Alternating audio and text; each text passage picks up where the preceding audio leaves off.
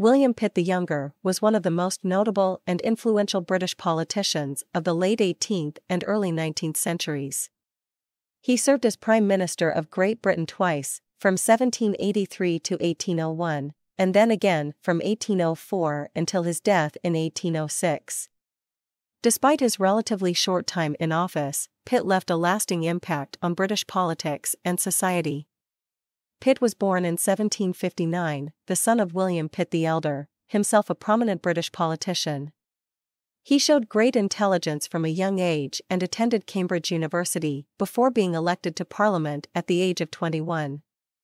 In 1783, at the age of 24, he became the youngest person ever to hold the office of Prime Minister, a record that still stands to this day. During his time in office, Pitt oversaw a number of important reforms and initiatives, including the abolition of the slave trade and the introduction of the first income tax. He also worked to strengthen British industry and commerce and pursued a policy of aggressive expansionism, seeking to expand British influence around the world. Despite his many achievements, Pitt was not without his critics, and he faced significant opposition during his time in office. He also struggled with health problems throughout his life and died at the relatively young age of 46. Today, Pitt is remembered as one of the most significant figures in British political history, a man who played a crucial role in shaping the country's future during a period of great change and upheaval.